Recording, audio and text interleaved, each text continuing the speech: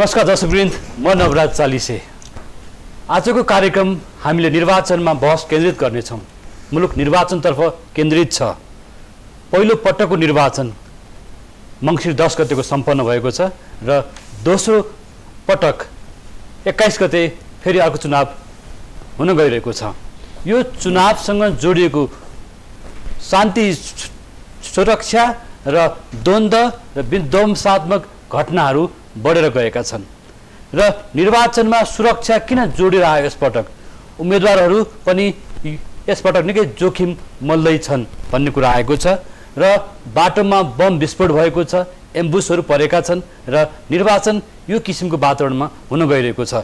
यद्यपि शान्ति सुरक्षाको प्रबन्ध गर्न सरकार लागि परेको छ र सुरक्षा बल त्यसतर्फ केन्द्रित छ र जुन चरणबाट निर्वाचन भइरहेको छ त्यसले केही उत्साह पनि थपिएको बताइएको छ। तर निर्वाचनको क्रममा देखिएको शान्ति सुरक्षाको प्रश्न छ, त्यसले कतै केही शङ्काहरू आशंकाहरू पनि उब्जाएको छ। दर्शकवृन्द, आज हामी यिनै विषयमा बहस केन्द्रित गर्नेछौँ। आज हामीसँग वरिष्ठ व्यक्तित्वहरू हुनुहुन्छ। म उहाँहरूलाई स्वागत गर्दछु। आज हामीसँग जनरल इलेक्सन अब्जर्भेसन कमिटीका अध्यक्ष, जिओका अध्यक्ष हिमालय शमशेर राणा, गभर्नर हुनुहुन्छ, पहिलो गभर्नर नेपालको। त्यसैले सशस्त्र प्रहरी बलका पूर्व एआइजी उहाँ हुनुहुन्छ डाक्टर कृष्ण कुमार तामाङ, प्राध्यापक राजनीति शास्त्रका प्राध्यापक कपिल श्रेष्ठ। यहाँहरू तिनैजनालाई स्वागत छ। थ्याङ्क यू, धन्यवाद। यो निर्वाचनमा यहाँले धेरैवटा निर्वाचन खेपेर आइसक्नु भएको छ। यो निर्वाचनको अनुभव तपाईँहरूसँग धेरै लामो छ, होइन?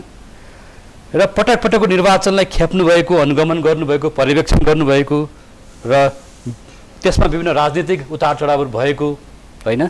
सुरक्षाका दृष्टिकोणले पनि धेरै किसिमका घटनाहरू भएका, परिघटनाहरू भएका अवस्थाहरू छन्। यो निर्वाचनलाई पर्यवेक्षण गर्दै आउनुभएको छ र यो निर्वाचनमा जिओले 2047 सालदेखि अहिलेसम्म निर्वाचनलाई पर्यवेक्षण गर्दै आएको छ।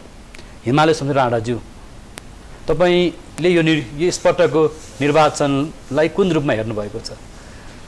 यसपालिको निर्वाचनमा धकिलिँदै गयो, मिति तिथि धकिलिँदै गयो, मतदाता मैत्री तिथि तोकिएन, जाडो बढ्दै गएको ठाउँमा पनि निर्वाचन गर्नु पर्यो, त्यसमा चिन्ता लागेको थियो। तर अहिले यसपालि चाहिँ नि सुरक्षाको चाहिँ नि सडनली समस्याहरू बढेर गएकोमा चिन्ता लागेको छ मलाई। अब हुने 21 गतिको चुनावमा खास गरेर तराईमा सुरक्षाको समस्या बढ्ने हो कि घट्ने हो कि त्यो मलाई चिन्ता लागेको छ।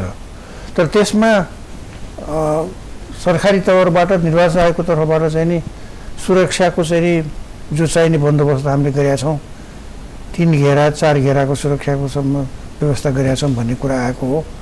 तर मैले पटक के भनिरहेका थिएँ भनेदेखि यो हाम्रो सुरक्षाको बन्दोबस्त चाहिँ नि रियाक्टिभ मात्रै भयो।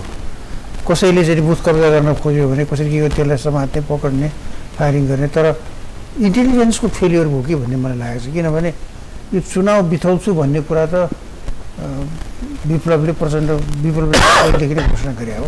त्यसो भन्दै पनि प्रिएम्प्टिभ एक्सन किन लिएन भन्ने मेरो गुनासो छ।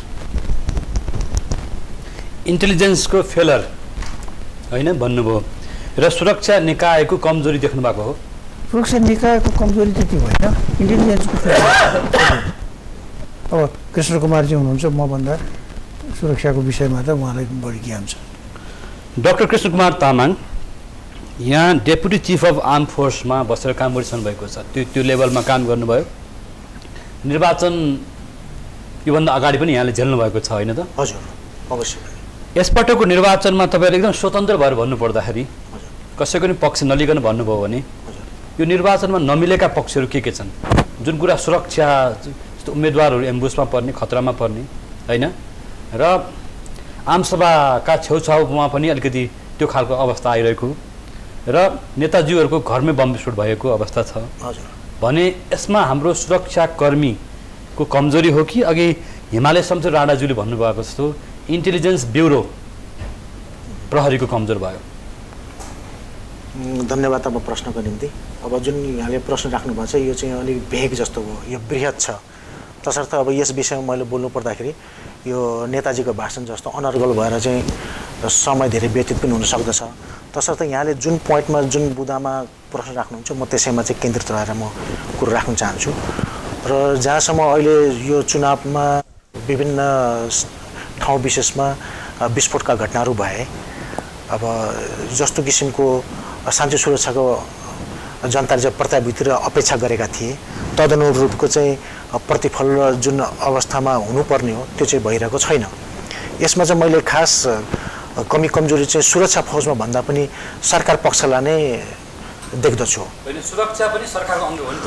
अवश्य। अब म यसमा जाँदैछु के भन्दामा चाहिँ सुरक्षा अङ्गलाई चाहिँ हामीले जसरी परिचालन गर्छौँ, हामीले भन्नाले सरकारले राज्यले जसरी परिचालन गर्ने हो त्यसरी परिचालित हुने हो। यो एउटा टुलको रूपमा हुन्छ भने अहिले वर्तमान परिप्रेक्ष्यमा हामीले हेर्नुपर्दा अहिले देशमा राज्यमा विद्यमान शान्ति सुरक्षाको अवस्था अहिले संवेदनशील छ। अहिले हामी चुनावको मुखमा छौँ। नेपालको नेपाली जनताको भविष्यको निर्धारण गर्ने चुनाव हो। अब चुनावको घडीमा यस्तो संवेदनशील अवस्थामा अहिले के छ भन्दा राज्यमा सरकारको उपस्थिति एकदम फितलो अवस्थामा देखिन्छ। सरकारको उपस्थिति भनेको सुरक्षाकर्मीहरूको पनि एउटा दोष होइन त? जस्ट अ मोमेन्ट प्लिज, मलाई चाहिँ म त्यो कुरामा आइरहन्छु। जस्तो चाहिँ अब गृह मन्त्रालय शान्ति सुरक्षाको जनशक्तिलाई परिचालन गर्ने गृह मन्त्रालय, अब गृह मन्त्रालयमा गृहमन्त्रीको चाहिँ कुर्सी खाली छ। अब सचिव र आइजिपी त हुनुहुन्छ नि। काम चलाउनको निमित्त प्रधानमन्त्रीले नै कार्यभार सबै लिनुभएको छ। यहाँले ठिक भन्नुभयो, अब सचिव र आइजी जो सङ्गठन प्रमुखहरू हुनुहुन्छ उहाँ त हुनुहुन्छ, तर चाहिँ गृहमन्त्रीको जुन किसिमको चाहिँ जिम्मेवारी अभिभारा हुन्छ त्यो जुन व्यक्ति गृहमन्त्रीको चाहिँ कुर्सीमा पदभार लिएर बस्नुहुन्छ उहाँ डेडिकेटेड रूपमा समर्पित भएर त्यसै कामका निम्ति उहाँ चाहिँ अहोरात्र चाहिँ उहाँको जिम्मेवारी हुन्छ, उहाँको निर्देशन हुन्छ र सुरक्षा अङ्गका प्रमुखहरू उहाँहरूप्रति चाहिँ यो राज्यप्रति अनि मन्त्रीज्यूप्रति चाहिँ जवाबदेही हुन्छन्। कुनै पनि घटनाक्रम हुन्छ भने तत्काल मिटिङ बसाएर आपतकालीन सुरक्षा योजना हुन्छ अनि रणनीतिक योजना हुन्छन्। भएका घटनाक्रमको चाहिँ विश्लेषण हुन्छ अनि चाहिँ रोकथामका निदान गर्ने कसरी भन्ने कुरा तत्काल कुनै पनि उपाय हुन्छ भने अहिले वर्तमान हामीले हेर्दाखेरि अब प्रधानमन्त्री आफैले आफ्नो जुन पोर्टफोलियो आफ्नो जिम्मेवारी त छँदैछ, त्यसमा साथै गृहमन्त्रीको जिम्मेवारी पनि उहाँले लिएको हुनाले फेरि चुनावको सन्दर्भमा अब प्रधानमन्त्रीज्यू आफै चाहिँ जिल्लाको भ्रमणमा हुनुहुँदाखेरि जुन हिसाबले चाहिँ एकल रूपमा चाहिँ गृहमन्त्रीज्यूबाट कार्य सम्पादन हुनु सक्नु पर्दथ्यो त्यो भइरहेको छैन। र के हुन्छ भन्दाखेरि दैनिक रूपमा चाहिँ सुरक्षा अङ्गका प्रमुखहरू यिनले चाहिँ गृहमन्त्रीलाई चाहिँ ब्रिफिङ गर्ने हुन्छ। अहिले भएको घटना वस्तुस्थिति के छ, भोलिको दिनमा के हुन सक्दछ र हाम्रो सुरक्षा संयन्त्र कसरी परिचालन भइरहेछन्। अघि इन्टेलिजेन्सको कुरो पनि आयो। प्रहरीको चेन इन कमान्डमा समस्या आउने भयो र मतलब गृहमन्त्री नहुँदा यस्तो हुन्छ होइन, समस्या हुँदैन, तर चाहिँ जुन रूपमा चाहिँ जुन गतिमा चाहिँ जुन फ्रिक्वेन्सीमा जुन गहनतामा जानुपर्ने त्यसमा कमी भएको देखिया छ। जस्तो मैले कुरा गर्दैछु के भन्दाखेरि अब सुरक्षा अङ्गका प्रमुखहरूले चाहिँ गृहमन्त्रीज्यू समक्ष चाहिँ भइरहेका घटना विवरणहरू सब प्रस्तुत गर्नुपर्ने हुन्छ। के कति कारणले भयो, कसरी भयो, किन भएन, यसलाई रोकथामको उपायहरू कमी कमजोरी कहाँ रह्यो भन्ने कुरा चाहिँ गृहमन्त्रीज्यू समक्ष राख्नुपर्ने हुन्छ।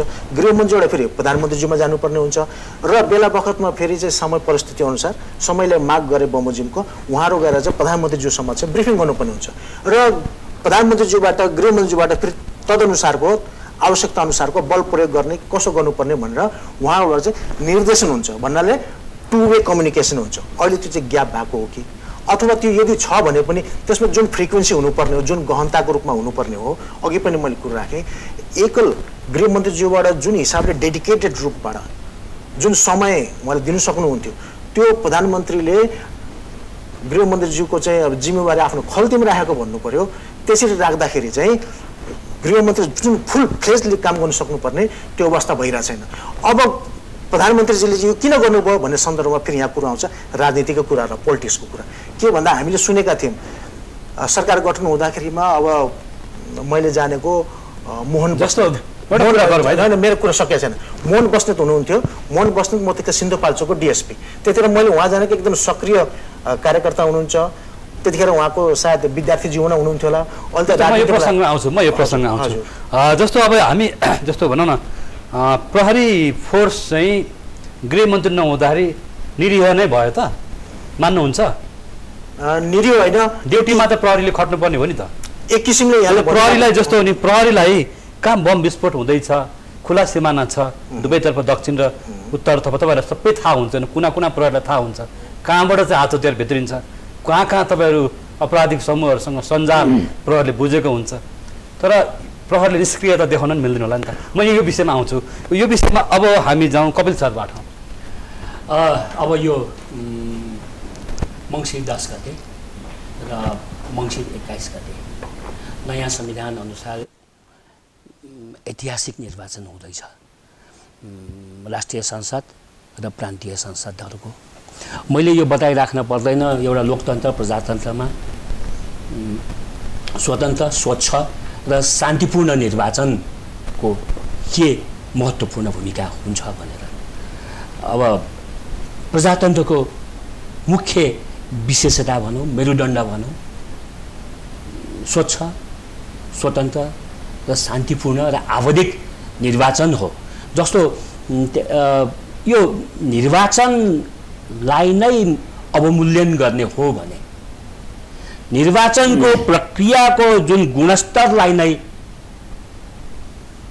असर गर्ने हो भने नकारात्मक रूपमा लोकतन्त्र रहँदैन प्रजातन्त्र डेमोक्रेसी बिकम्स हिपोक्रेसी अब यहाँ आयो जस्तो गृहमन्त्री जस्तो कुरा आउँदैछु यहाँ राजनीतिशास्त्रको अब म त्यही आउँदैछु अब सुरक्षाको कुरा अहिले भर्खरै कृष्ण कुमारजीले भन्नुभयो कि गृहमन्त्री नभएकोले सुरक्षाको क्षेत्र अथवा गभर्नमेन्टको जुन सुरक्षाको प्रतिको रेस्पोन्स हो कमजोर भयो कि भनेर निर्वाचनका तीनटा पक्ष हुन् तीनटा फेज हुन्छन् चरण हुन्छन् एउटा निर्वाचन अघिको चरण एउटा निर्वाचनको दिनको चरण र निर्वाचन पछिको चरण हामी पर्यवेक्षकहरूले पनि तीनटै चरणको सघन र गहन र मिहिन रूपमा पर्यवेक्षण गरेका हुन्छौँ भने सरकार वा सुरक्षा निकायले पनि निर्वाचन पूर्वको सुरक्षा स्थितिको मूल्याङ्कन गरेको हुन्छ निर्वाचनको दिनमा त अझ थप सचेत र सतर्क भएको हुन्छ र निर्वाचन पछि अब जस्तो भनौँ भोलि मत परिणाम आइसकेपछि पनि त्यसका धेरै समस्याहरू आउन सक्छन् यसैले पहिलो कुरा त यो सुरक्षा भन्ने कुरा एउटा गृहमन्त्री हुनु र नहुनुसँग मात्रै सम्बन्धित छैन हरेक अब भनौँ नेपाल प्रहरी सशस्त्र आर्मी नेपाल आर्मी नेपाली सेना र अहिले यो म्यादी पनि छ यो मङ्सिर 10 गतेको चुनावमा गोर्खामा घुम्दै आएको थिएँ मलाई खुसी लाग्यो कि सबै थिए र मैले नेपाली सेना प्रहरी र म्यादीलाई त मैले जिस्काएँ हाम्रो युनिफर्म थियो आजको दिनमा म पनि म्यादी तपाईँ जस्तै अनि त्यसपछि नेपाली सेना र प्रहरीकालाई मैले जिस्काउँदै भनेको थिएँ हेर्नुहोस् तपाईँहरूको पहिलो दोस्रो तेस्रो घेरा हो भने निर्वाचनको सुरक्षाको लागि हामी नागरिक समाज निर्वाचन पर्यवेक्षक हामी चौथो घेरा अनि एउटा अलि स्मार्ट खालको सेनाको अधिकृत होइन हजुर त चौथो मात्र 1 2 3 4 सबै हजुरहरू नै हो भने एउटा छ नि भन्नुको मतलब निर्वाचनको सुरक्षा एउटा समग्रतामा हेर्नु पर्दछ हेर्नुहोस् है यो जस्तो पक्नुस् सुरक्षा भनेको सरकारको मात्रै पनि होइन प्रहरीको मात्रै पनि होइन सेनाको मात्रै पनि होइन यो यसले राजनीतिक दलहरू यसले उम्मेदवारहरू अनि नागरिक समाज मतदाता स्वयं र मिडिया जस्तो अहिलेको यो मिडिया मार्फतबाट मैले गलत सूचना सम्प्रेषण गरेँ भने भोलि यसको के प्रभाव रहन्छ तर कस्तो रह्यो भने हामी कहाँ अलिकति यो निर्वाचनको सुरक्षाको बारेमा यसपटक अलिकति परम्परागत हिसाबले अलिकति हल्का ढङ्गले अलिकति यो टालटुले हिसाबले र परि आएपछि समस्या नजिकै आएपछि मात्रै र उहाँले भनेको पनि धेरै हदसम्म ठिक होला जस्तो अब गृहमन्त्री नभएकोले गृहमन्त्री नभए पनि प्रधानमन्त्री होइन अहिलेको प्रधानमन्त्रीज्यू एउटा कुनै के हो के कारणले हो एउटा गृहमन्त्री राख्नु भएन अब हामी राजनीतिमा छैनौँ अब त्यो बारेमा अहिले म कमेन्ट नगरौँ तर मुख्य सचिवज्यू हुनुहुन्थ्यो फेरि जुन यो स्वच्छ निकायहरूका बिचमा पनि एक आपसमा कोअर्डिनेसन र कोलेबोरेसन हुन पर्दछ यो बेलामा हेर्नुहोस् है। अब जस्तो अघि हिमालय शमशेर राणाजीले भन्नुभयो कि कहीँ यो गुप्तचर निकायको यो जुन इन्टेलिजेन्स हो इन्टेलिजेन्सको कमी हो कि अथवा इन्टेलिजेन्स र गुप्तचरले मात्रै होइन मैले बुझेसम्म प्रहरीले पनि गरिराखेका हुन्छ, सशस्त्रको पनि आफ्नै स्रोत हुन्छ, नेपाली सेनाको त झन् आफ्नै चर्को स्रोत छ। तर के भयो भने अलिकति यो समन्वयात्मक हिसाबले हेर्न एउटा नेतृत्व भइदिएको भए सजिलो र राम्रो हुन्थ्यो, तर भएन। नभएपछि आखिर त यो त सधैँ चलिरहने प्रक्रिया भएको हुनाले कता कता यो हाम्रो बट्टा माथि मुख ताक्ने प्रवृत्ति हो। चेन अफ कमान्ड भन्दा पनि यो अलि आउटसाइड द चेन अफ कमान्डको त्यो हुँदाखेरि बट्टा यो अलिकति यो राजनीतिक सोचाइ हो क्या, पोलिटिसाइज सोचाइ यो हुँदाखेरि अलिकति यो जुन छ यो सुरक्षाको आकलन र त्यसलाई इन्टरभेन गर्ने तरिका र विकल्पहरूको बारेमा हाम्रो सुरक्षा क्षेत्र निकायका मान्छेहरू मैले जानेको छैन भनेको छैन। जस्तो अहिले कृष्ण कुमारजी नै भनौँ न, उहाँ सशस्त्रबाट रिटायर हुनुभएपछि उहाँ म जस्तै प्राध्यापक बन्नुभएको छ। उहाँले पनि धेरै धेरै पढ्नु भएको छ, धेरै देख्नु भएको छ। तर त्यो उहाँहरूको ज्ञान सिप उहाँहरूको त्यो सङ्गठनले काम गर्ने ठुलो त्यसमा त्यो कतिको असर गरेको छ। यसैले गर्दा हाम्रो हेर्ने दृष्टिकोण किनभने अब भनौँ मसँग केही अब छ एउटा सानो यो कोकाप र डेमोक्रेसी सेन्टरले यो सुरक्षाको मोनिटर गरेर बसेको छ। जस्तो अब एक्सप्लोसिभ डिभाइस छ, एक्सप्लोसिभ डिभाइस विस्फोटन यो चुनावको दिनसम्ममा 10 गतेसम्ममा 51 ठाउँमा भएको 51 ठाउँमा भएको विस्फोटनमा हाम्रो सुरक्षा निकायको रिपोर्ट अनुसार 48 ठाउँमा कसले गरायो भन्ने कुरा यकिनसँग भन्न सकेको छैन। एकजना मानिसको एकजना म्यादी प्रहरीको आखिर सुरक्षा त सेक्युरिटीलाई पनि चाहिन्छ, निर्वाचनमा निर्वाचन अधिकृतहरूलाई पनि चाहिन्छ, दलका उम्मेदवारहरूलाई पनि चाहिन्छ, दलका नेताहरूलाई पनि चाहिन्छ। जस्तो नेताहरूको कार्यक्रममा बम विस्फोट हुनु र त्यसको बारेमा कहीँ कतै प्रिपेयरनेस नहुनु र हामी अब्जर्भरहरूलाई पनि चाहिन्छ। हामी पर्यवेक्षकहरूको त हाम्रो कुनै बिमा मलाई चिन्ता लाग्यो कि हिजो हामी पर्यवेक्षकहरू परेको भए 2 पैसा पनि बिमा गरेको छैन। हामीले दिनको 1000-1500 दिएर अथवा 2 पैसा पनि नदिएर उहाँहरू स्वयंसेवक रूपमा गइराख्नु भएको छ। अब फेरि म यतै आउँछु। जस्तो सुरक्षा भनेको चाहिँ मनोविज्ञान हो नि त, हामी सुरक्षित छौँ भन्ने मनोविज्ञान हो होइन। र त्यहाँ चाहिँ आम प्रहरी अथवा भनौँ प्रहरी बल अगाडि पछाडि राखेर मात्रै भोटिङ त हुन सक्दैन।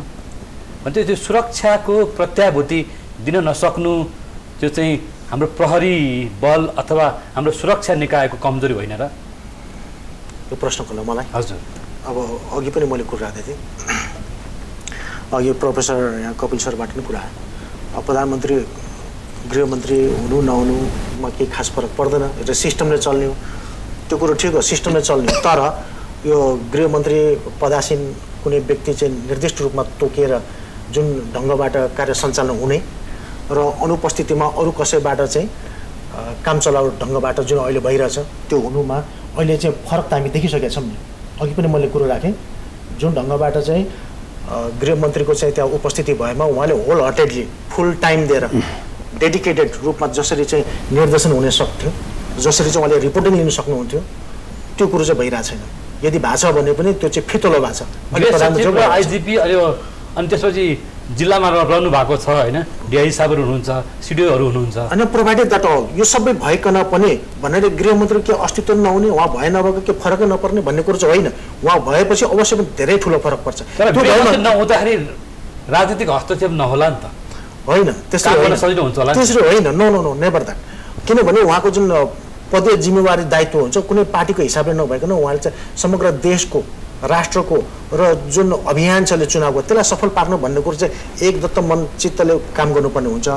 र त्यसरी हुँदा के हुन्छ भने एउटा अभिभावकको भूमिका चाहिँ गृहमन्त्रीबाट निर्वाह गर्ने काम भइरहेको हुन्छ।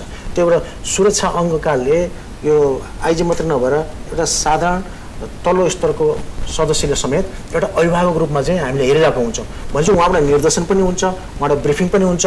डर र भर भने जस्तो घरको अभिभावक पिताजी हुँदाखेरिमा चाहिँ अब घरको परिवार सदस्यलाई जसरी चाहिँ आत्मविश्वास हुन्छ त्यही किसिमको म एउटा सानो तपाईँलाई अब ल गृहमन्त्री भएन अब हामीले भन्दैमा गृहमन्त्री अहिले भन्ने भएन तर शान्ति सुरक्षा र आम मतदाता र आम जनता र सबै राजनीतिक दलहरूलाई शान्ति सुरक्षाको अनुभूति र गराउनै पर्ने बेला छ अब भएन भएको भए अत्यन्तै राम्रो बनाएनन् त्यो एउटा ठुलो प्रश्न चिन्ह छ त्यो एउटा ठुलो दुःखको कुरा पनि छ तर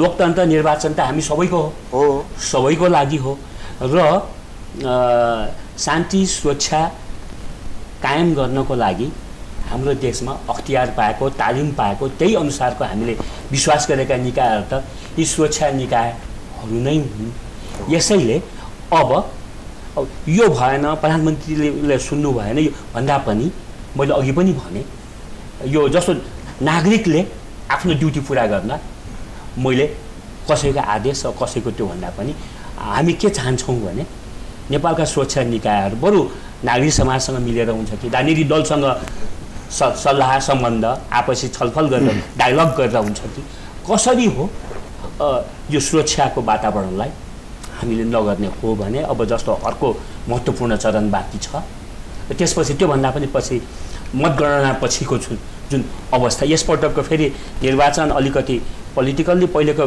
यो जुन संविधान सभाको दोस्रो निर्वाचनभन्दा अलिकति चार्ज अलिकति भोलेटाइल अलिकति छ नि डिस्टर्ब अलिकति यहाँको यसपटकको यो चुनावी भाषणहरू यिनीहरू अलिकति त्यति धेरै सहज त्यति धेरै स्वस्थ वातावरण म आउँदैछु त्यो पोइन्टमा म एकचोटि उहाँलाई पनि दिन्छु है हिमालय राणाज्यू मैले यसलाई अर्कै दृष्टिकोणले पनि हेर्न थालेको छु किनभने 25 वर्षदेखि हामीले चुनावको पर्यवेक्षण गरिराख्दाखेरि स्वच्छ फेयर एन्ड फेयरलेस भन्ने कुरा थियो त्यो फेयरलेस भन्ने चाहिँ कुरा चाहिँ बहुत इम्पोर्टेन्ट के थियो भने माओवादीहरू मेन पोलिटिकल स्ट्रिममा आएपछि जुन चुनाव भयो त्यसमा उनीहरूले धम्की त्रास दिएर प्रभावित पार्छन् कि मतदातालाई भनेर त्यो भयरहित भयो कि भएन भन्ने कुरा थियो मलाई कस्तो लागेको थियो भने जति जति चुनाव हुँदै गयो त्यो भएको एलिमेन्ट घट्दै गयो र अब त भयरहित भन्ने कुरै छैन भन्ने लागेमा सडनली यसपालि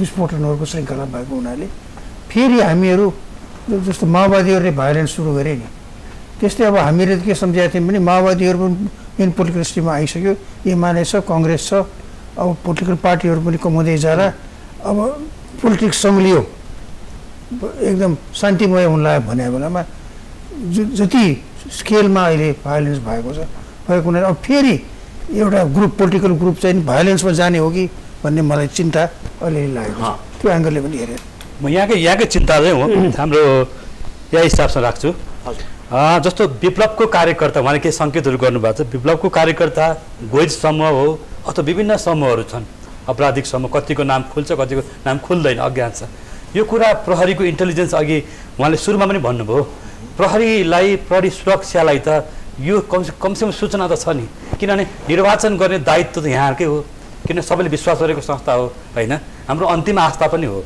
अनि यस्तो प्रहरी निकायले निर्वाचनको छेउमा छिटपुट घटनाहरू बढ्दै त गयो भनेपछि यो विप्लवका कार्यकर्ता हुन् या गोई समूह हुन् यसलाई किन पहिचान गर्न सकिन र किन त्यसलाई हामी एक्सनमा जान सकेनौँ प्रहरी किन चुक्यो एक्ज्याक्टली अब प्रहरी चुक्यो म भन्दै यो त राज्यकै कमजोरी पक्ष भन्छ अघि पनि मैले भने होइन जस्तो प्रहरी राज्यको पार्ट हो नि त्यो मान्नुहुन्छ नि बुझेँ मैले त्यो कुरा मैले बुझेँ अनि प्रहरी किन चुक्दैछ के यसरी अब मैले कुरा राख्दैछु अब जस्तो चाहिँ अब अघि पनि हाम्रो यहाँ चर्चा पनि भए अब मैले उहाँकै हिमालय राणाज्यूकै केही कुराहरू तपाईँमाथि राखेको तपाईँलाई हामी एकजना सुरक्षाविदका रूपमा यो कुरा सोधिरहेछौँ अब जुन यो घटनाक्रम भएको छ यसमा चाहिँ सरकारले के गर्नुपर्ने भन्दाखेरिमा चाहिँ अब अहिले यहाँले कुरा राख्नु भएको छ विप्लवको कुरा विप्लवका कार्यकर्ता उसका समूह उसको समर्थकहरूले चाहिँ जुन घटनाक्रमहरू गरिरहेका छन् अब यसलाई चाहिँ मैले के देखेको छु भने अस्ति त्यो यस्ता किसिमका चाहिँ छिटपुटका बमका विस्फोट घटनाहरू हुँदामा चाहिँ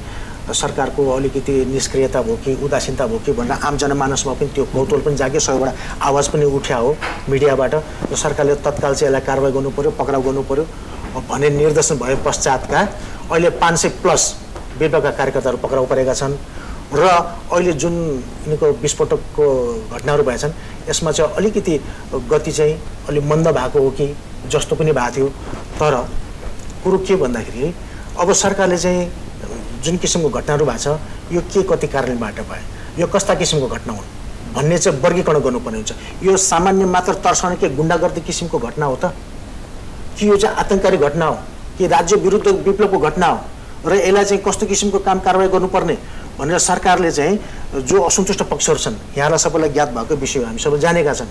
के भन्दामा चाहिँ संविधान हाम्रो जुन निर्माण भएको छ यो संविधानमा चाहिँ केही कतिपय कुराहरू कुनै समूहलाई चाहिँ जुन वर्गलाई लक्षित गरेर हुनुपर्ने त्यो आशा अपेक्षा गरे अनुरूपको भएको छैन भनेर चाहिँ असन्तुष्टिहरू पनि व्यक्त भएका छन्। जस्तो चाहिँ तराईको कुरा गर्छु, आदिवासी जनजातिको कुरा गर्छु, मुस्लिम अरू पिछडा वर्गको कुरा गर्छु भने यसरी चाहिँ असन्तुष्ट पक्षहरू छन् भने अर्को असन्तुष्ट पक्ष विप्लव पनि हो र विप्लवको चाहिँ अब त्यो जुन असन्तुष्टि जाहेर गर्ने तरिका चाहिँ के भन्दाखेरि विस्फोटनको तर्फबाट भइरहेछ र अहिले जुन विप्लवका चाहिँ कार्यकर्ताहरू यसरी चाहिँ विध्वंसात्मक गतिविधिमा पक्राउ परेका छन् र कसैलाई चाहिँ सोधपुछ गरेर छाडे पनि काम भएको छ, कतिलाई चाहिँ फेरि मुद्दा पनि चलाएको छ। के मुद्दा भन्दाखेरिमा चाहिँ सार्वजनिक ऐन अन्तर्गतको, सार्वजनिक ऐन भन्नाले के हुन्छ त, कस्ता मुद्दामा चाहिँ सार्वजनिक ऐन लागू हुने हो भन्ने हामीले चाहिँ यसो विवेचना गरौँ।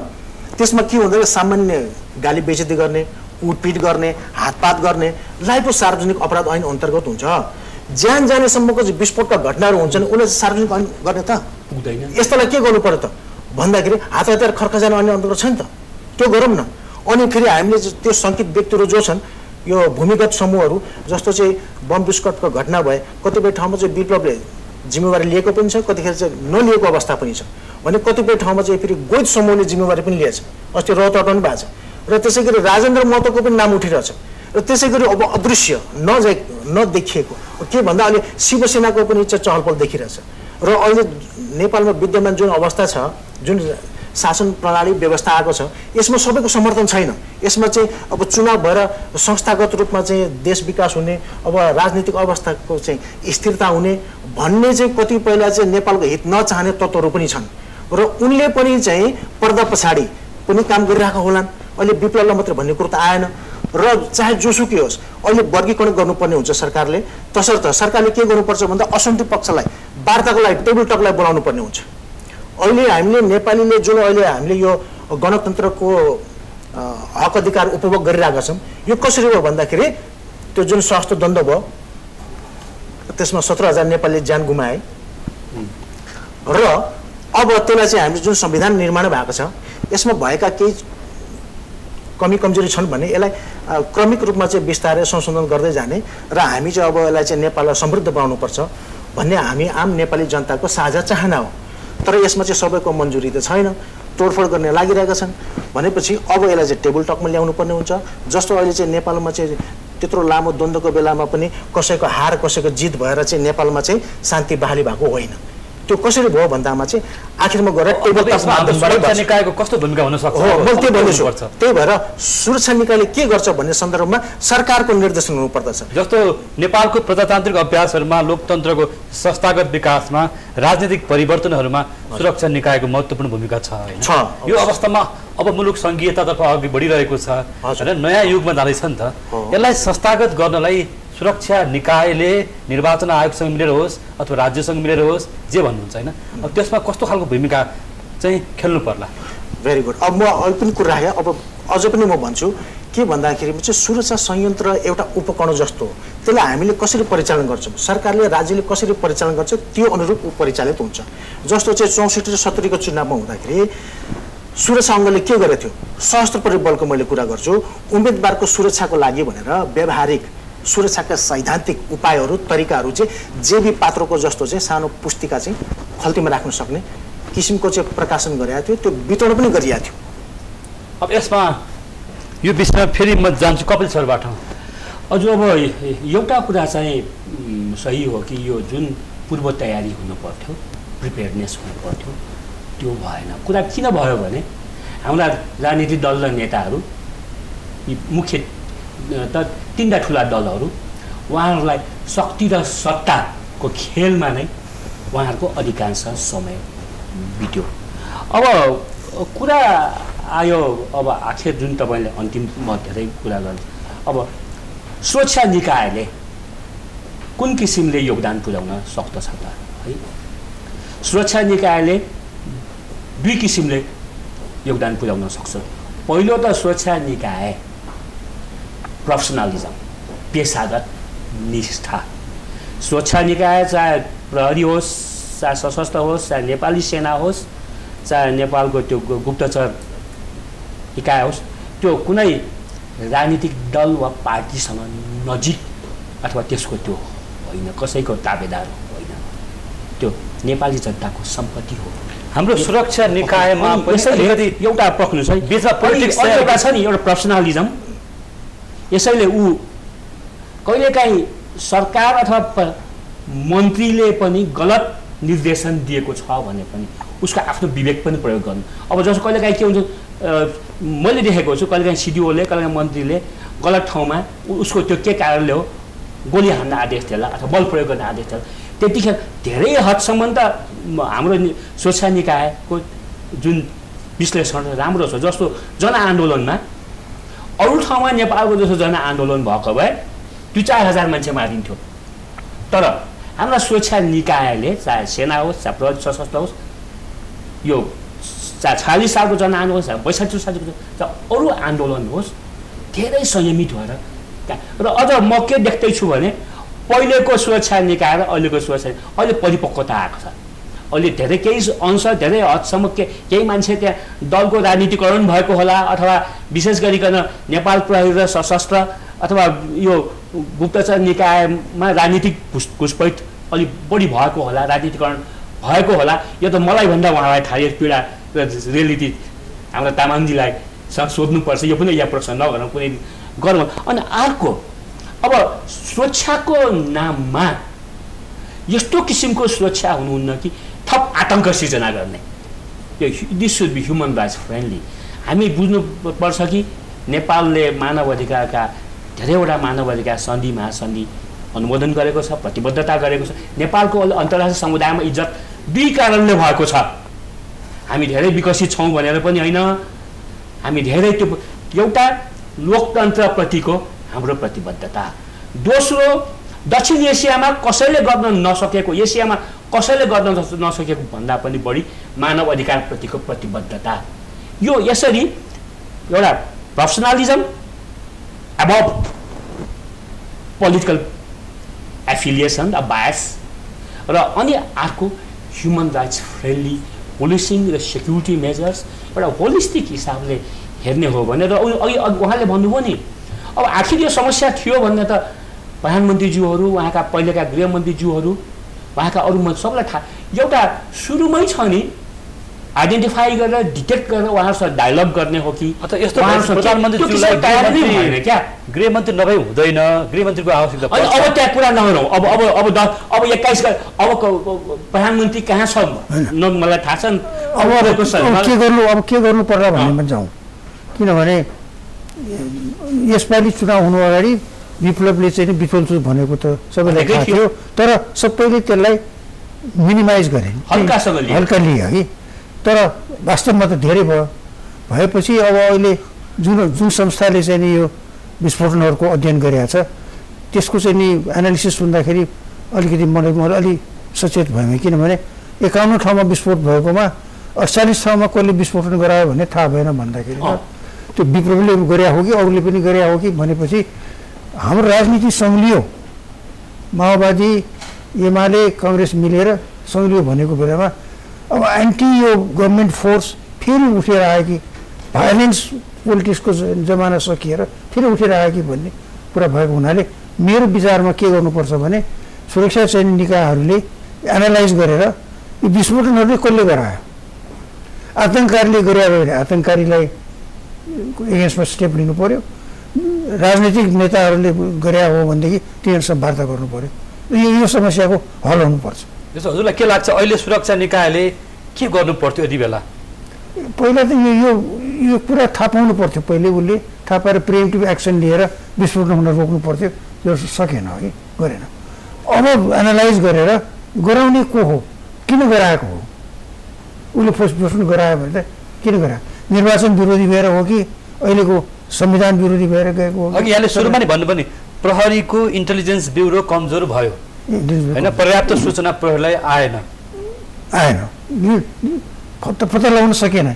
इन्टेलिजेन्सले चाहिँ यस्तो हुन लागेको भन्ने पत्ता लगाउन सकेन किनभने इन्टेलिजेन्सको त मान्छे विप्लवी ग्रुपमा भएको हुनुपर्छ कहाँ गरायो भने उनलाई पहिले थाहा हुनुपर्छ अनि त्यो थाहा हुने भएपछि त्यो रोक्न सक्नुपर्छ त्यो रोकेन र अहिले निर्वाचन पनि भइसकेको छ एकपटकको निर्वाचन दोस्रो पटकको हुँदैछ विस्फोटक पदार्थहरू पड्किरहेछन् अझ बढ्छ कि भन्ने मलाई चिन्ता लाग्न लाग्यो अहिले अब यो 21 गते यो एउटा कुरा भनिदिनुहोस् त सर जस्तो यहाँहरू त लामो समय प्रहरी सेवामा बिताउनु भयो होइन यसरी विस्फोटक पदार्थ त हामीकै बनाए होइन होला त्यो त किनभने ओपन बोर्डर छ भारतसँग र चीनतर्फ तिब्बततर्फ पनि केही शङ्कास्पद नाकाहरू छन् यो नाकाहरूमा हामीले अलि बढी चाहिँ सावधानी अपनाएनौँ कि अथवा हाम्रो सुरक्षा संयन्त्रको किन यो अवस्था आइपुग्यो तपाईँलाई 1 2 3 मा भन्नु पर्यो नि र उहाँहरूले पनि त्यतातिर सङ्केत गर्नुभयो अब विस्फोटक पदार्थ कुरो जहाँसम्म छ यहाँले ठिक भन्नुभयो र किन भन्दा नेपालमा सबै चाहिँ उत्पादन त हुँदैन बाहिरबाटै आउने हो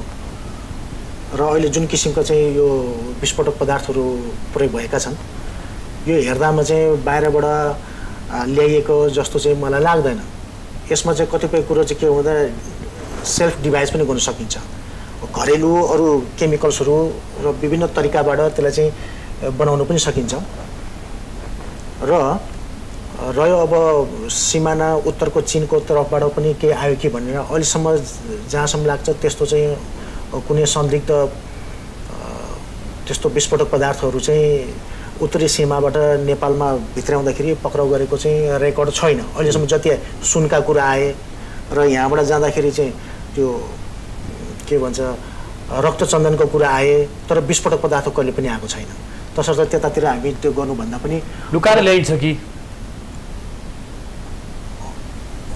नदेखेसम्म त अब हामीले भन्ने कुरा आएन र त्यहाँबाट यहाँले शङ्का जाहेर गर्नुपर्ने कुरा स्वाभाविक हो तर चाहिँ अहिलेसम्म चाहिँ त्यस्तो किसिमको देखिया छैन र सुरक्षा निकायको पनि असफलता होइन र यो जुन अवस्था आइरहेको छ उहाँहरू भन्नुहुन्छ हामी प्रयास गरिरहेका छौँ भन्नुहुन्छ होइन मैले अघि पनि कुरा राखेँ सुरक्षा अङ्ग भनेको एउटा टुल हो यसलाई जसरी परिचालन गरिन्छ त्यसरी चाहिँ परिचालित हुन्छ र अहिलेसम्म जसरी होइन प्रहरीको चेन अफ कमान्ड हुन्छ नि हुन्छ जस्तो यत्रो इलेक्सन तपाईँहरूमा नै विश्वास गरिएको छ होइन र सुरक्षा निकायमा छ किन नागरिक समाजले त साथ दिएकै अवस्था छ नि छ अनि यति हुँदाहुँदै पनि निर्वाचनको छेउछाउमा जति विस्फोटक पदार्थ पड्किरहेका छन् नि यसको जिम्मेवार को त हिमाल सरबाट कुरा आयो अब यो चाहिँ चिन्ता लागिरहेछ भन्ने कुरा यो आम नेपाली जनतालाई ठुलो चिन्ताको विषय हो यो गम्भीर विषय हो र हामीले चिन्ता गर्ने चिन्तन गर्नुपर्ने हुन्छ अब यसलाई कसरी रोक्ने त यो कसरी यसको अभ्युदय कसरी भयो यस्तो सिर्जना किन आयो त हामी त सबै नेपाल त शान्तिमय भइसक्यो भन्ने ठाने त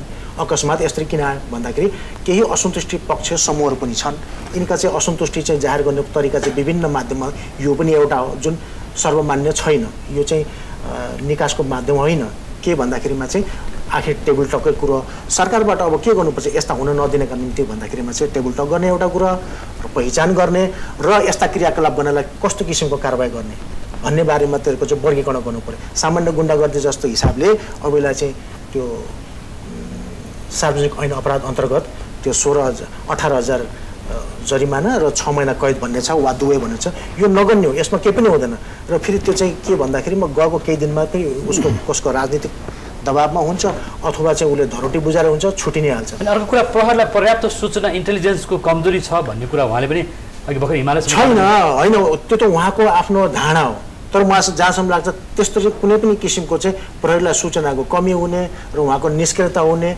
नेतृत्वको मन्त्रीज्यू नभएर यो नहुने भन्ने कुरो छैन त्यहाँ सिस्टम छ सिस्टमले काम गर्छ तर जुन एकजना चाहिँ त्यहाँ खम्बाको रूपमा उभिएर निर्देशन गर्नुपर्ने त्यो टड्का रूपमा देखिरहेछ कि मैले चाहिँ सजिलो रूपमा भन्नुपर्दाखेरि त्यो सरल भाषामा घरको अभिभावक पिताजी आइजिपी साहब हुनुहुन्छ नि त हुनुहुन्छ सचिव हुनुहुन्छ सिडिओहरू हुनुहुन्छ घरमा सबै छन् तर चाहिँ घरमा एउटा अभिभावक भएको नभएको जुन अभाव खट्किएको छ त्यो चाहिँ यहाँ प्रष्ट रूपमा देखिएको छ अबको दिनमा यस्तो अवस्थामा घरमा अभिभावक यदि हुनुहुन्न भने हामी सबै मिलेर मिलेर काम गर्नुपर्ने होइन र त्यो पर्याप्त छैन त्यही भएर अब चुनाव आउँदैछ अरू 21 गतेको अहिलेसम्म समय बितिसकेका छैन र हामीले चाहिँ के गर्छौँ भन्दा घरमा आगो लागेपछि इनार खन्ने पहिले तयार हुनु पर्यो नि प्रिपेयर्डनेस हुनु पर्यो अघि पनि यहाँ प्रोफेसर साहबले भनिसक्नु भएको छ त्यस्तै हिसाबले अब हामीले तत्काल चाहिँ वर्गीकरण गर्ने त्यसलाई चाहिँ अब त्यो सार्वजनिक अपराध होइन त्यसलाई खर्खजाना अन्तर्गत गर्ने जस्तो म फेरि पनि कपिल शर्मा जान्छु यो राजनीतिक शास्त्रमा के भनिन्छ यस्तो अवस्थामा कसरी एउटा चाहिँ लोकतन्त्रको अथवा जे भन्नुहोस् होइन जनताले चाहेको परिवर्तनलाई संस्थागत गर्ने होइन यो त यसका उपायहरू के छन् हामीले लोकतन्त्रमा गर्न खोजेको परिवर्तन गर्न खोजेको समाज भनेको एउटा अहिंसात्मक शान्तिपूर्ण राजनीतिक संस्कार नै हो नन भायोलेन्ट पोलिटिकल कल्चर लोकतन्त्रमा यो भनौँ हिंसा आतङ्क यो जुन भायोलेन्स इन्टिमिडेसन कोएर्सन मत खसाल्न पनि डाइरेक्ट इन्डाइरेक्ट साइकोलोजिकल छ नि इन्टिमिडेसन जस्तो अब बाजुरामा सुनियो धेरैवटा प्रक्सी भोट पऱ्यो है हुँदाखेरि चुनाव प्रचार गर्दा जाँदा पनि अब सिन्धुपाल्चोकबाट समाचार आयो पशुपति शमशेर राणाको छोरीलाई बाटैमा ठम्काइयो रे कुन चाहिँ छोरी हो मलाई थाहा छैन अखबारबाट मात्रै सुनेको यो र त्यसपछि म अलिकति जस्तो 4 वर्ष अगाडिको संविधान सभाको दोस्रो निर्वाचन अत्यन्त सहज ढङ्गमा भयो करिब शान्तिपूर्ण र त्यतिखेर नेताहरूले पनि सभ्य भाषामा भाषण गर्ने गर्थे कार्यक्रम र यस पटकको चुनावको क्रममा ठुल्ठुला नेताहरूले धारे हात लाउने अङ्ग्रेजीमा भन्ने हो भने एकले अर्कोलाई हेट स्पिच र 1960 र 70s अरू देशमा देखिएका यो जुन आउटडेटेड एक्सप्रेसन छ र यी सब हुँदा म त एउटा पोलिटिकल साइन्स पढाउने मान्छे यसको मूल्य छन् अब यसले के गर्छ भने अब ओभरअल बिस्तारै मान्छेलाई छ नि ताकतिरै जाँदाखेरि भोलि निर्वाचनको परिणाम आफूले सोचे जस्तो आएन भने त्यसको लागि के सरकारले जुन अघि उहाँले भनिसक्नु हामीले धेरै कुरा गरिसक्यौँ जस्तो अघि तपाईँले भन्नुभयो प्री इलेक्सन इलेक्सन र पोस्ट इलेक्सन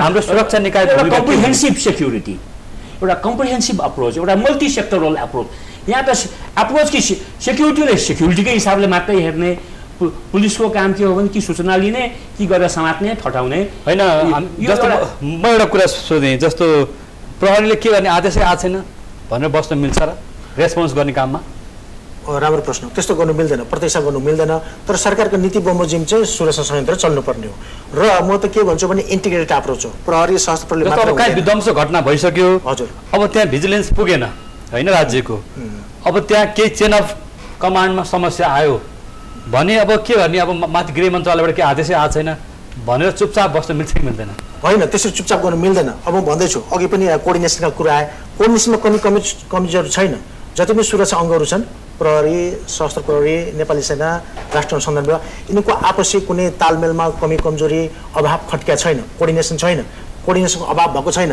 एकदम राम्रो छ तर मात्र के भन्दाखेरिमा चाहिँ अघि पनि कुरा मैले राखिसकेको छु अब यसमा चाहिँ सरकारको चाहिँ त्यहाँ चाहिँ समस्याको जड पहिचान हुनु पर्यो यो राजनीतिक प्रेरित घटना छ भने अब यसलाई चाहिँ त्यो राजनीतिक तौरबाट पनि चाहिँ पहलको कुरा गर्नु पर्यो निर्वाचन सम्पन्न गर्न प्रहरी हाम्रो सुरक्षा निकाय सबल छ सक्षम छ र यसमा चाहिँ सरकारको नीति निर्देशनको स्पष्ट हुनुपर्छ यस र नो हुनुपर्छ व्हाइट और ब्ल्याक भन्ने हुन्छ ग्रे एरिया हुनु हुँदैन ग्रे भनेको कालो र सेतो मिश्रणको एकातिर हुन्छ भने फेरि चल्दै गर्छ हुँदै गर्छ हेर्नु होला भन्ने कुरा हुँदैन जस तपाईँ एकजना पूर्व एआइजी साहबले भन्नुपर्दाखेरि निर्वाचनमा हाम्रो सुरक्षा निकाय शान्ति सुरक्षा प्रबन्ध गर्न चाहिँ तयार छ सक्षम छ म अझै भन्दैछु सरकार पक्ष कुरा सरकार राज्य भन्न के भन्दाखेरिमा चाहिँ म त किनभने मैले अर्को अघि हामीले कुरो पनि राखेका थियौँ म चाहिँ 3टा अन्तर्राष्ट्रिय चुनावमा पनि पर्यवेक्षक भएर र टेक्निकल एडभाइजर भएर मेरो अनुभव छ म चाहिँ 95-96 मा मोजाम्बिकमा थिएँ 2001 and 2 मा फर्मर युगोस्लाभिया कोसोभोमा थिएँ 2004-05 हाइटीमा पनि थिएँ त्यो कुरो त्यहाँ के भन्दाखेरिमा चाहिँ जुन उम्मेदवारहरू हुन्छन् उम्मेदवारको सुरक्षाको लागि पनि उनीलाई प्रशिक्षण पनि दिइन्छ र अहिले हाम्रो निर्वाचन आयोगले जुन किसिमको चाहिँ त्यो आचार संहिताको पुस्तक वितरण गरेको छ त्यो उम्मेदवारहरूसँग मैले सम्पर्क समन्वय गर्दाखेरिमा के भन्दा उहाँहरूलाई चाहिँ सुरक्षाको विषयमा कुनै किसिमको प्रशिक्षण अथवा कुनै किसिमका सैद्धान्तिक किताबहरू पाम्पलेटहरू कुनै पनि त्यस्तो किसिमको चाहिँ त्यसमा चाहिँ ध्यानै पुगेको छैन भनेपछि सुरक्षा निकायलाई दोष दिने कुरा आउँदैन यो सरकारको तजबिजको कुरा हो सुरक्षा निकाय त लाएरको काम कुरो गर्ने उसको आफ्नो तजबिजले गर्ने पनि कुरा हो तर चाहिँ ओराउनु पनि पर्छ तर यसमा सुरक्षा निकायले मनोवैज्ञानिक रूपमा चाहिँ एउटा सुरक्षाको प्रत्याभूति नागरिकले दिनु पर्यो गरिरहेछ तथ्य म as a independent observer right अब हामीले त सबै सरकार सुरक्षा निकाय र हामी आफ्नै बारेमा पनि हामीले स्वतन्त्र र वस्तुगत रूपमा विश्लेषण गरिरहेका हुन्छौँ। एउटा कुरा यो मेसेज नजाओस् कि जान पनि हुँदैन, त्यो होइन पनि कि नेपाली सुरक्षा निकाय शान्ति सुरक्षा दिन सक्षम छैन भन्ने होइन। नेपाली सक्षम छ र नेपाली सुरक्षा निकायले मैले देखिआएको छु, म सुरक्षा निकायको प्रवक्ता होइन, तर उहाँहरू पनि हाम्रो समाजको एउटा पार्ट हो। एउटा के भने जसरी लोकतन्त्र बचाउनमा पनि उहाँहरूको ठुलो भूमिका छ भने जस्तै निर्वाचन पनि सबभन्दा पहिलो गाह्रो निर्वाचन त यो संविधान सभाको पहिलो निर्वाचन हो नि, त्यसलाई पनि हाम्रो सुरक्षा निकायले पनि सहयोग गरे, दोस्रो त्यति कठिन भयो।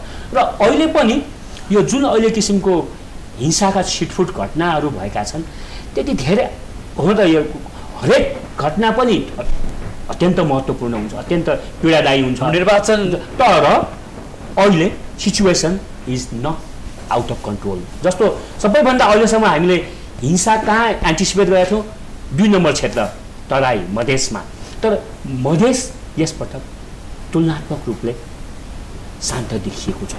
हामी त्यही आशा गरौँ कि निर्वाचनलाई अथवा जनताको परिवर्तनलाई नेपाली सुरक्षा निकायहरू सबल छन्, सक्षम छन्। म यसमा एउटा कुरा थप्नु अझ थप सबल हुनुपर्छ, कतिपय कुराहरू कमी कमजोरीलाई सुधार्नलाई प्रहरी त्यस्तो तयार छ भन्ने कुरा नै भयो।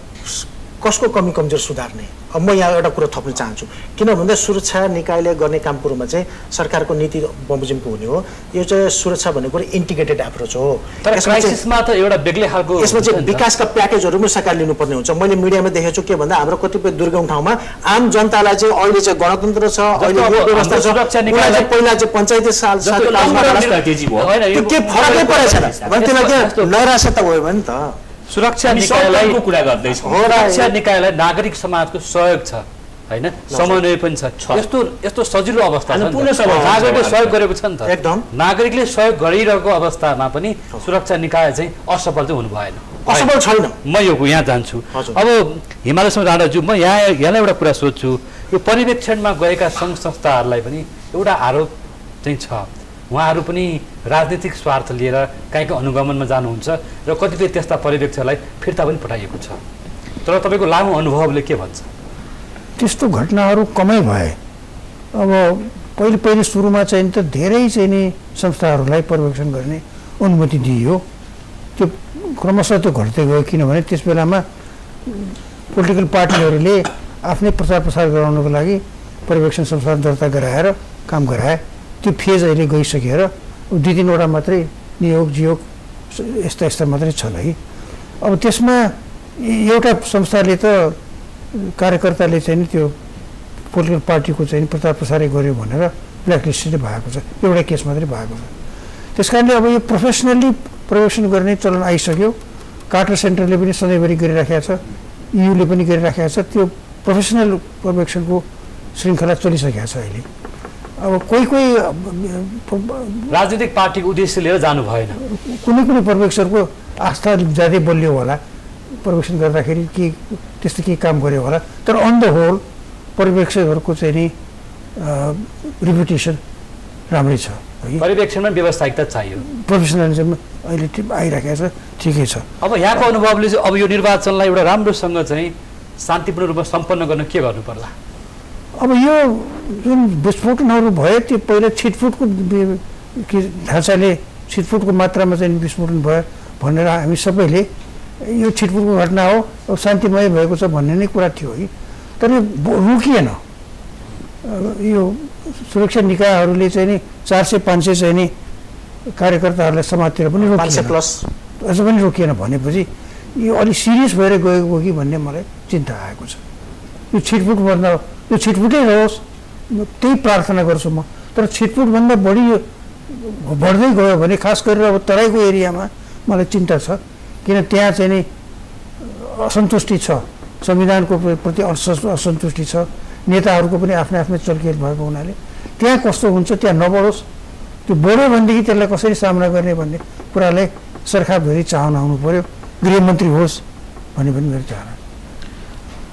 म यहाँकै कुराहरू बिट पारौँ बिदा मागौँ।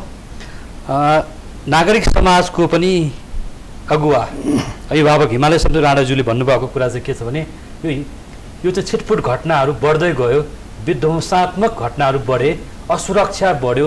यसरी श्रृङ्खलाबद्ध रूपमा चाहिँ जानु भएन, यो सिरियस हुनसक्छ कि भन्ने चिन्ता आम मतदाताहरूमा, नागरिक समाजमा बढेको छ। यसमा चाहिँ सुरक्षा निकायले होइन सामान्य बम विस्फोट भएको, पुतली बम पड्केको भन्नु भएन, यसलाई सिरियस रूपमा लिनु पर्यो। र गृहमन्त्रीज्यू हुनुहुन्न, गृह मन्त्रालयले भनेको छैन ल एन्ड अर्डरको समस्या छ भन्दा नि हामी अहिले एउटा जनताको परिवर्तनलाई संस्थागत गर्ने अवस्था चरणमा छ मुलुक। त्यस कारणले अघि उहाँले जो भन्नुभएको जस्तो, यहाँहरूले भन्नुभएको जस्तो यसलाई चाहिँ निर्वाचनलाई एउटा संस्थागत रूपमा सम्पन्न गर्नु पर्यो भन्ने नै कुराहरू रह्यो। तपाईँ निर्वाचन त लोकतन्त्रको सबैभन्दा ठुलो पर्व हो। यो पर्वमा झगडा गर्नु भएन, पर्वमा वैमनस्यता ल्याउनु भएन। त्यही वैमनस्यता ल्याउने, असन्तोष ल्याउनलाई चाहिँ हामीले चाहिँ सम्बोधन गर्नु पर्यो, सरकारले राज्यले सम्बोधन गर्नु पर्यो, पहिचान पनि गर्नु पर्यो, सम्बोधन पनि गर्नु पर्यो। अब सुरक्षा संयन्त्रले आफ्नो कारबाही त जारी राख्नु पर्यो हो, सरकारले गर्नु पर्यो त्यो कुरा। Right type of strategy. अब जस्तो हिंसा र आतंकै फैलाउने नियत गर्नेहरूलाई त राज्यले त्यही अनुसार कडा से कडा कारबाही गर्छ।